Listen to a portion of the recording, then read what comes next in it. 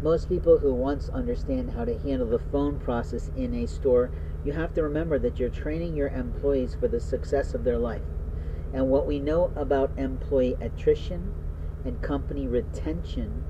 of employees at the retail level is that in truth, you can invest time either positively or negatively on the job in their training,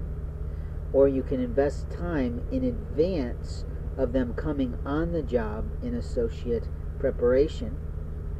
But the best way to handle it is based on the way that your store functions and whether or not it's got a classroom, or whether or not you've got the time and enough employees to cover it.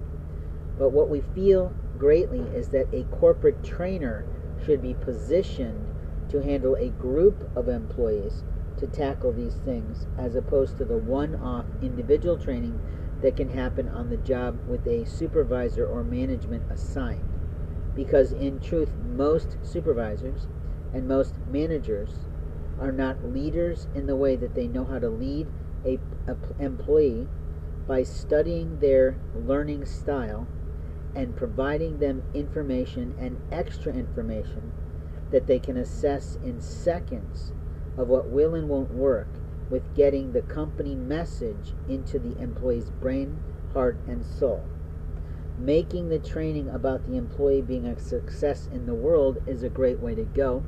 because what we know, of course, about any industry in the world is that there will be a time in which that employee will time out. So what you're doing for American society as a part of your training for your corporation and the valuation of your company, which allows it to stay working and functioning and earning in America, is helping to prepare society with better people, better performers, more producers, so that America as a whole and as a nation is a healthier, happier place. Now that might be a big order, but it is a way that is rather altruistic that allows you to help to remind an employee that they're going to have to work every single day for the rest of their life. And it can either be a job of enjoyment or a job of misery, but either way, their wages, their earnings, their salary, their advancement in your company, perhaps from a retail store to the corporate office, is possible or not possible, depending on the process within your company.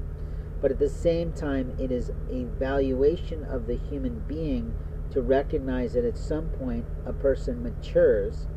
and decides that they might want to do something else in life, or they need to do something else in life because they've gone off and produced a life in their home life that now has more responsibility and requires a higher wage. So what you're doing in the reporting and what you're doing in the training and what you're doing in the talking with people is always reminding them of the absolute truth that everyone at some point times out in a job or can get fired.